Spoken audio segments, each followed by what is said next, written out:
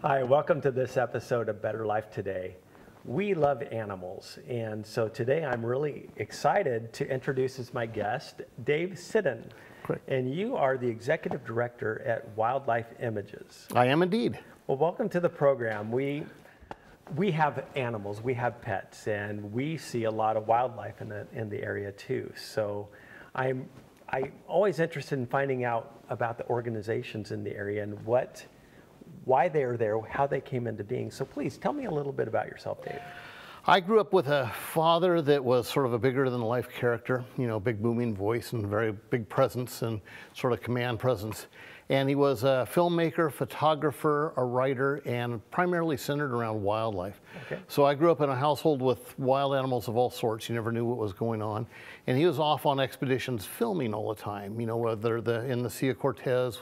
We went on an expedition where we banded 5,000 baby pelicans. Really? And they were worried about it. This was in the late 60s, and the DDT phenomenon was going on, and the brown pelican population went from hundreds of thousands of them off the coast of California, just a few hundred in just a matter of 6 or 7 years. So they wanted to know what the heck was going on. So expedition was formed. My dad went along to film the expedition, and a good friend of our family was Eddie Albert, the person that starred in Green Acres and all this sort of thing. So we went along as the celebrity spokesperson, and right. Wonderful band anyway. So anyway, he did this film on the brown pelicans and the DDT phenomenon, and when it went out, it helped create a ban on DDT. And he actually changed the world. So the pelican population came back, and bald eagles and peregrine falcons and a lot of the apex predators came back because DDT was eliminated from the environment, or the use of DDT. It's still hanging out in the environment. Unfortunately, it's there forever. But it made a real substantial difference. So I grew up doing film work.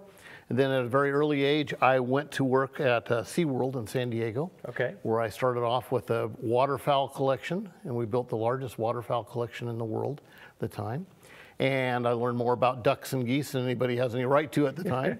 And then I moved from there to the training department and worked with killer whales primarily for the next 7 or 8 years, training killer whales and doing the shows there. Okay. And then from there, went back to my dad's film business for a while. I shot a feature motion picture myself. We did all the Buick commercials that had the hawk landing on all the Buicks every year. And then from there, I went up to the Oregon Zoo and worked there 12 years in charge of all their programs, and I was the spokesperson for the Oregon Zoo. And then in 1996, my father called and said that he was dying of cancer. And would I consider taking Wildlife Images over for him so his dream didn't die with him? How do you say no to that? Absolutely. So I left my job at the zoo and took over Wildlife Images 25 years ago now. And been there ever since. I have indeed. So that answers one of my questions then. The name of Wildlife Images, it's not really what I would have expected when I discovered that you were in the area. Yeah, it's not a name that immediately brings to mind what Wildlife Images is.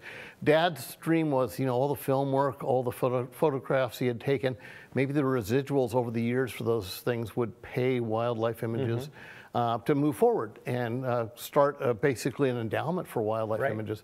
But it turned out that films with animals never got residuals, and it never did work out that way. So it's always been one of these things where you're struggling to make the next dollar to pay the vet bills and all the things that we have to do at Wildlife Images.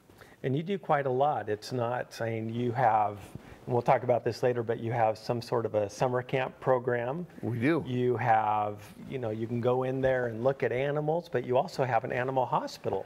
We do. Our rehabilitation work is probably our biggest contribution. We treat in about 1,200 animals a year that come into us. Really? And these are animals that are injured or orphaned or whatever, we take them in, patch them up as best we can, and then hopefully return them back out into the wild. And what kind of animals do you care for? It's everything from hummingbirds to bobcats. It's a huge range. We used to do bears and things like that, but we're not doing the bears now. We're just doing the smaller, more compact animals. But the volume seems to always increase because, of course, as this area grows, there's fewer wild spaces. Yep. There's more people out there stomping around the woods finding these injured and orphaned animals to bring them in for us. So our job becomes more important every year. Right. So why aren't you doing the bears anymore? Well, it became a point with Oregon Department of Fish and Wildlife. They wanted to have the bears in another location to treat them. So they're taking the rehab bears now to Idaho and having them worked with up in Idaho. And so, you know, it's fine. We just repurposed our containment areas to handle some of the other animals that we have now, and just kind of shifted things around a little bit. Right. And how does that contact work? I mean, are people, they encounter the animals injured and they contact you directly? Yeah. Or is it through another organization that you're all of the above, actually. Okay. The general public can find an animal, pick it up and bring them into us. And then, of course, we get them from state police, we get them from sheriff's office, the Oregon Department of Fish and Wildlife, federal Fish and Wildlife. So it's a ton of different sources that all bring their animals. And we're the only place in Southern Oregon, really, that handles the animals that we do. So I'm looking at my notes here, and it turns out that one of our staff members has actually brought several birds in to be treated. What did that look like? What did the process look like there? Well, typically when the animals come in, of course, we have to fill out a lot of records because we have to have, you know, our permits in compliance. So we have permits from Oregon Department of Fish and Wildlife, U.S. Fish and Wildlife, USDA. And so we have to get all the information about where the animal came in from, what the type of injuries, whatever it was.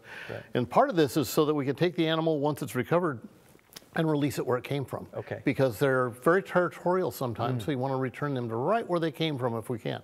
So once the animal comes in, we fill out all the paperwork, it goes into the clinic for sort of a triage. We try to figure out what's wrong with the critter, you know, be it poisoning or hit by a car or just an orphan that's starving or whatever, figure out what the problem is and then start the repair process. And sometimes that could take a year or two. We got a fisher in last year that seemed to have spinal damage. Somebody was seeing it on their property, and fishers are very rare. They're like a big ferret, about that long. Okay. And, really beautiful animals. So they're very rare to the area. They saw this guy, and he was dragging his hindquarters, couldn't figure out what was going on. They managed to pick it up and bring it into us, and we did x-rays, we did every kind of exam, couldn't find anything physically wrong with the critter, so we just started some rehab therapy on the thing, and muscle manipulation and getting it in water so it can swim and use its limbs. And over the course of about 6 or 7 months, the thing made a full recovery and was climbing and doing everything a fisher should do, and was released back out into the wild. But you know, having the location where it came in is critical because they have a habitat, they know where to find food and all that sort of thing. So we try to do that every time we can. Do you ever get to hear stories of when they've been reintroduced into the area, how they're doing? Is there any sort of monitoring, or do you get some of that positive feedback? Not as much as we'd like. You know, you always dream about this sort of Disney release or whatever. Right. And there's this time when my father, I know he had a bald eagle that came in. And I can't remember the extent of the injury. I think it was a poisoned bald eagle. Came in and went through the whole rehab process. So it took about a year. And they took the bird back out to where it came in from and released it off this precipice. The eagle took to the air, and another eagle came in and joined, and they started doing the courtship flight together, and it was probably its mate, you know. Right. And so you always hope for an ending like that, but you know, it rarely happens. Right. So that's your hospital, but you also have permanent residents as well. Tell me about those. Yeah, permanent residents are animals that have not been able to be returned to the wild for some reason or another. Typically, they're acquired maybe for education. So we have about 100 resident animals, and they range from the wolves that we have to bobcats to some of the small birds and all that. And that's basically the staple, so that people, when they come out to visit wildlife images, can get a little taste of what wildlife is in this area. Because we have a very unique area, and it's fairly abundant wildlife population now.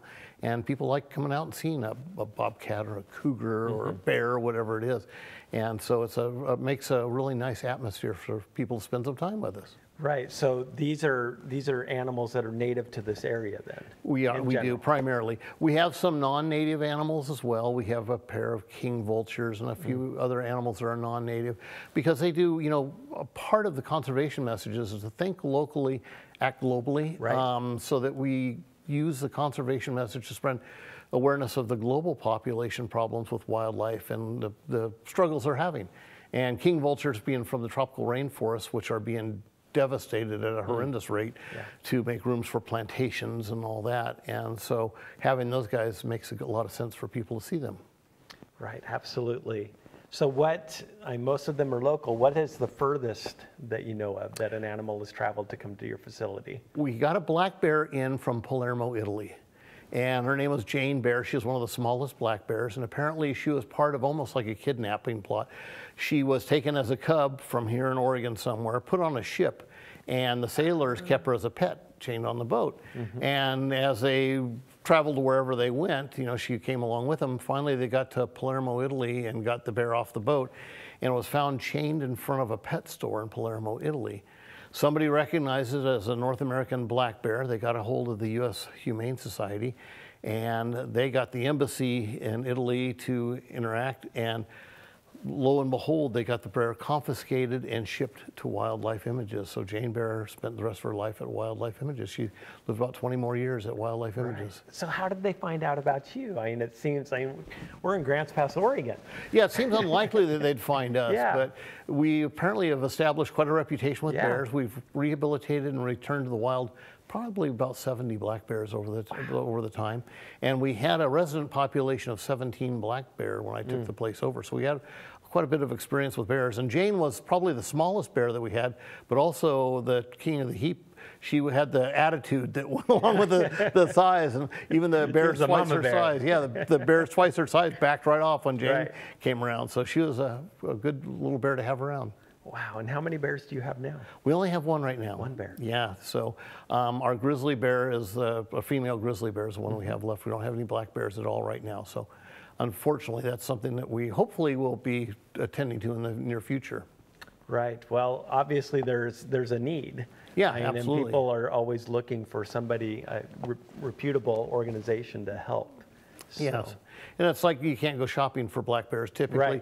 When they come in, we're not allowed to keep our own patients. So if we were to treat a black bear, we're not allowed to keep it for ourselves for education. So it has to come from another facility. And the laws are changing pretty rapidly, so it makes it more and more difficult to get wildlife for education. So we're trying to stay within the confines of the law. Is that because things are abused at times at some facilities? It's not real clear where the Oregon Department of Fish and Wildlife has their structure for their laws and their administrative rules.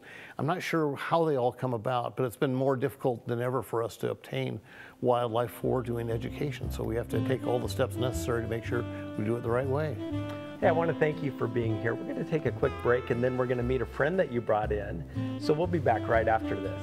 Stay tuned.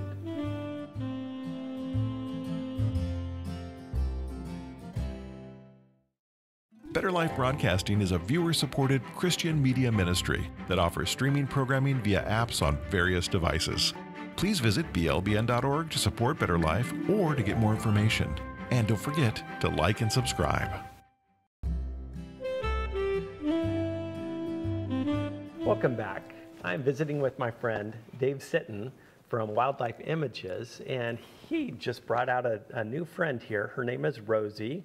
And tell me a little bit about Rosie, Dave. Well, Rosie is a Virginia possum. They're an animal that's now indigenous to Oregon, but they're an invasive species, actually. They didn't originally occur in this part of North America.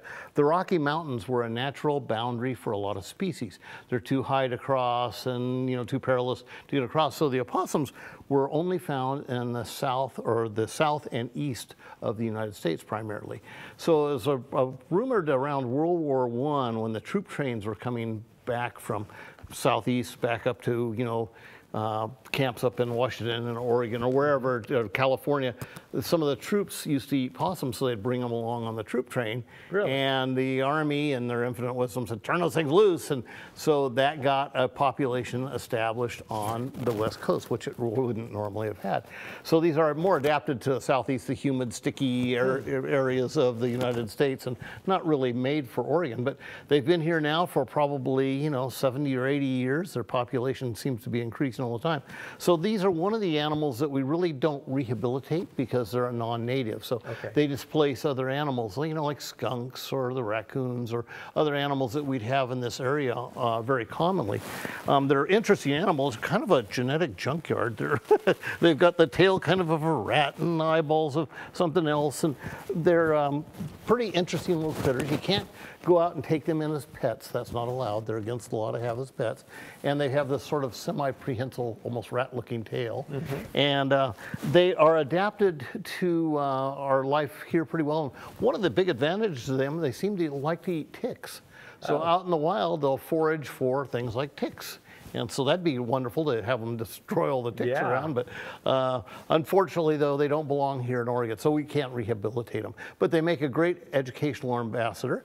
For some reason, the opossums have a very short lifespan, too. Typically, they only live about 3 years, and they check out. And so, unfortunately, they do have a very short band, but they're one of the few marsupials we have in North America too. So unlike our normal mammals here where they just give live birth, these guys of course have a pouch like an animal from Australia would. So the youngster is born at a very early age, makes its way into the pouch, stays in the pouch until it's big enough to come out on its own. And then they typically get up in the mom's back and ride her around. And so that's how the babies get around with mom. I got to get her moved up here a little bit so we can see her. That's how she's nestling down in the cushion. Being on your back as well. She's saying, I want to hear the stories, but I don't want to be part of it. So anyway, they're real interesting sort of animals, and so they make a great educational ambassador for us. They are easy to haul around. They're pretty mellow to work with, and she's just wanting to go by. She's a little stage fright, I guess. She wants to go back in the back. Come back out here, Rosie. So how did Rosie come to the Wildlife Images family? We acquired her. We got her in as a baby and asked permission from Oregon Department of Fish and Wildlife if we could keep her as an ambassador for Wildlife Images because they are so interesting.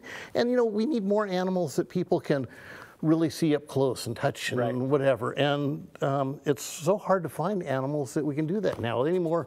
All the laws and the insurance and all this and that, it's very, very hard to make people give people the opportunity to connect with wildlife. And I think that's a critical step because if you connect with animals, you do a better job of protecting them. Absolutely. And our kids today that go through Camp Eek are going to be our future voters, and they're going to be the future caretakers of this planet and what goes on in it. So if they have an experience with a wild animal like this, it can change their whole life. And of course, the lives of many of their species and other species as well. Well, Dave, you mentioned Camp Eek. Tell me a little bit more about that. Well, Camp Eek is Environmental Education in Kids. That's where the Eek comes from. And it's our camp for kids during the summertime, and we also do it during the Christmas break and other breaks. And it's a chance for our kids to come out at Wildlife Images and spend from a day to a week with us. And they get close encounters with wildlife, and they get to do all sorts of activities like enrichment for animals and learn about wildlife habitats and experience the animals firsthand. So it's a really cool, rich environment for the kids so they can learn firsthand how wonderful our animals are and how important they are to all of us. Rosie. Well, and I can give an endorsement with that. One of my sons, Elliot, actually spent a week at Camp Eek a couple of years ago, and he really enjoyed it. Oh, excellent. Yeah, we're going to be almost doubling the capacity this coming summer because we've added a new classroom, basically. It's a yurt that we've added there so that we can have more kids and have more experiences with the animals and all. So it's going to be even better than ever. And all through the winter, our staff there works on the curriculum so they can freshen up the curriculum and make it more interesting. And we learn every year, here's what the kids really, really like. So let's do more of this and more of that and fine tune it. So it's getting to be a well-oiled machine right now. And the kids just seem to really, really eat it up. Absolutely. So tell me more about your staff. How many staff do you have, and are they Mostly volunteers? What does it look like there? We have about the equal number of staff and volunteers, and the volunteers are the lifeblood of Wildlife Images, you know, because we have to squeeze every nickel as tight as we can to make it work, because Sure. it's costs almost $1 million a year to keep the place operational, so it's very expensive. And we, of course, animals are expensive, and vet care is expensive, and insurance is expensive, payroll is expensive. So we have about 30 staff people and about 30 volunteers right now, and we hope to up the numbers of volunteers, but it's subject to, you know, COVID and the gas prices and so many difficulties right now that we just have to kind of take small steps. And we've got some volunteers that drive from Ashland twice a week to come up and be part of Wildlife Images. And they're doing everything from cleaning compounds to making diets to working with some of the animals. So they do all aspects of the care there. And they help us stretch a dollar much, much farther. So the volunteer programs are amazing. And Krista, the one that runs our volunteer program, is incredible with the volunteers. She does an amazing job with that stuff. For Camp E, do the kids have an opportunity to do what the volunteers do? Are they learning some of those skills as well? They do indeed. Yeah, we have the kids doing all kinds of opportunities, primarily things like building enrichment. Now, enrichment for a wild animal in captivity is basically something you can do in the environment to make them think or to interact with their environment. So in the case of, you know, like Rosie or a small animal of this sort, we'll make really unique places to hide her food. You know, it could be a paper mache animal with food in it, and she has to think and figure out how to manipulate and get the food out of this object. So that could be, and it could be, you know, there could be enrichment objects that we do for cougars and for bobcats or bears or whatever. So each animal really appreciates the enrichment. It makes their life a lot more interesting in captivity. So we're constantly doing that sort of thing. And of course, diets too. They get involved in preparing diets for the animals, and that's always a wonderful thing. Yeah.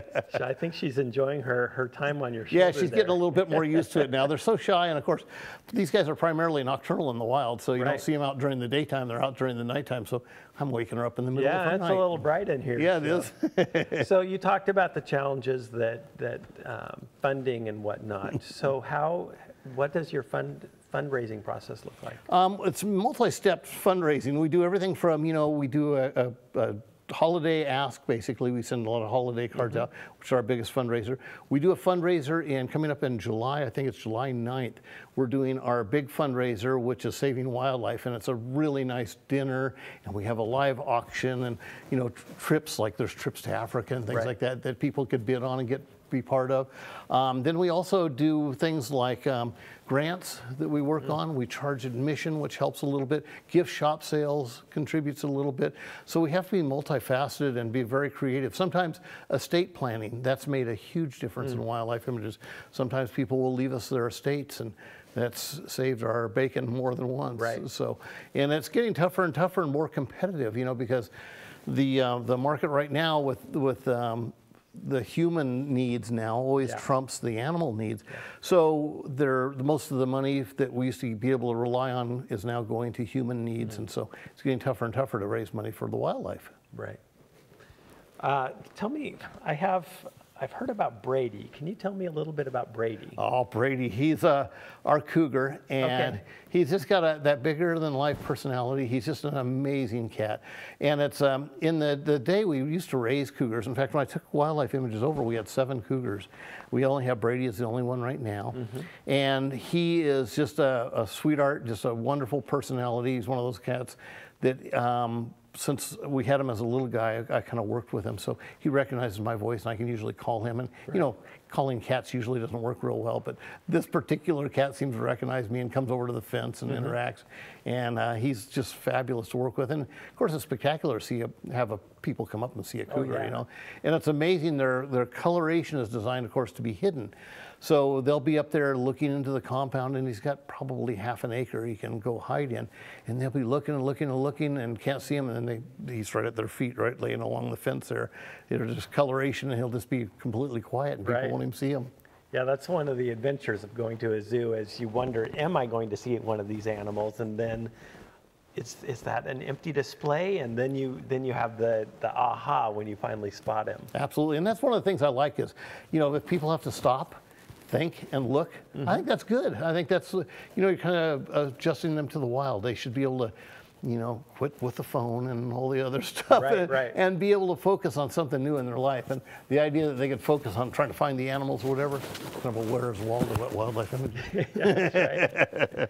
So I want to come visit your site. I mean, is there admission? Is it free? Do I need to make an appointment? You don't need to make an appointment. You can just come out as you feel fit. It's self-guided tours. We used to have only guided tours, so that you'd come out and there'd be a tour guide that would take you around.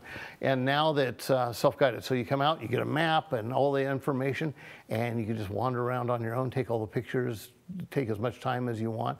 If you would like a guided tour, that's an option as well. Okay. So, and then if you become a member, that's another way that we raise money, is become a member of Wildlife Images. That helps us sustain our operation as well. So we encourage people to become members at any given level. And all that's on our website at wildlifeimages.org. Okay, and we'll certainly be putting your information up so people can reach out to you if they have any questions I haven't thought about. Yeah. One other question I did have, do you take food donations? We do indeed. We can take certain food, we can't take freezer burned meat, things like that. But if you just give us a call ahead of time, we can tell you exactly what we can take and cannot take. Right.